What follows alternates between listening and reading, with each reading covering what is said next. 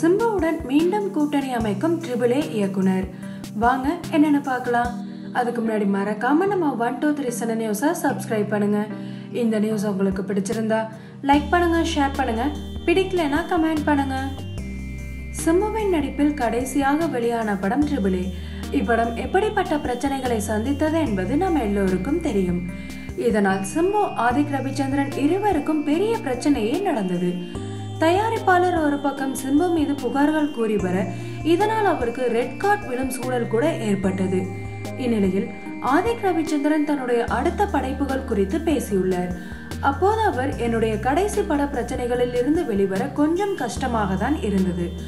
ஆனால் இப்போது சரியாகிவிட்டேன். சிம்புவுடன் இருந்த பிரச்சனைகளும் முடிந்து விட்டது.